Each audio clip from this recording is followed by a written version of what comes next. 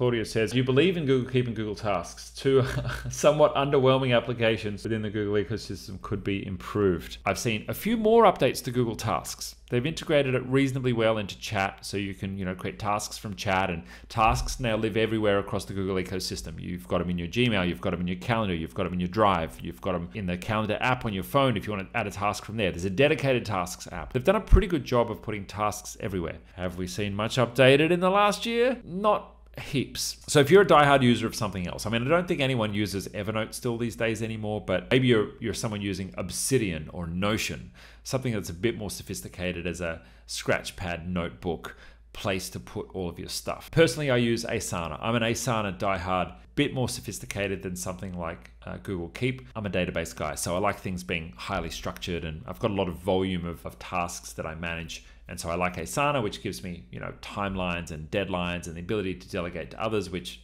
that's not what Google Keep is. Google Keep is just a random notebook to chuck notes into. Google's focus for the next years is going to be Gemini. Their business is at a real threat with their cash cow search business, but also just general productivity and how we get things done online. Less and less will we need to type things into spreadsheets manually ourselves when we can just take a data set and query that using a natural language AI tool, which is going to do all of the thinking for us and present the data for us. When we're able to just have a conversation with our AI instead of manually working out and wrangling data and putting in formulas into spreadsheets, we're going to look back and laugh at that we used to do that stuff manually. So that's where Google's focus is, because they've got these existential threats of OpenAI, who are changing the game with how people interact with finding information online and learning online. And Google's golden goose of search is finally being threatened by someone.